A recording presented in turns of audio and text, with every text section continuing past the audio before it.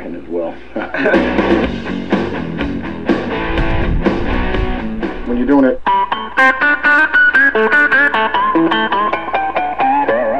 any kid doing that is going to go, man, how does it sound like the records or whatever? Because the bottom line is you don't have enough gain. You know, but you can still, you know, if you're going...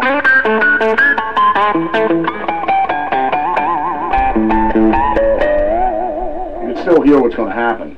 But then, you know, you fire up all this crap on top of it. You know?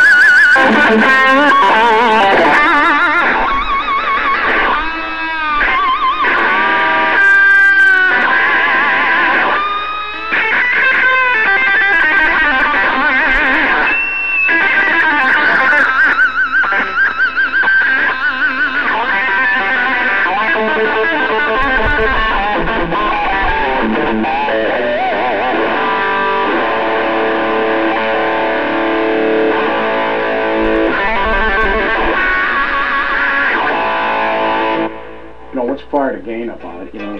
But it's just all the kid's got to do is keep doing it.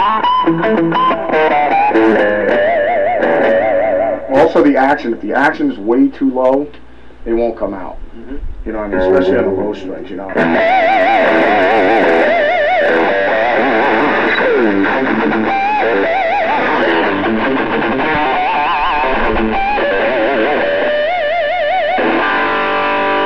Way too low, I mean, it'll fart out, and then I'll just raise the action myself, or you know, if the next bowed, once I got the action right, then when I'm on the road, all I gotta do is just look at it, and then I know the next bowed a little bit, you know, because if it starts buzzing out and everything, and all you gotta do is take the truss rod and put it up on the Les Pauls. But you're on any of the guitars.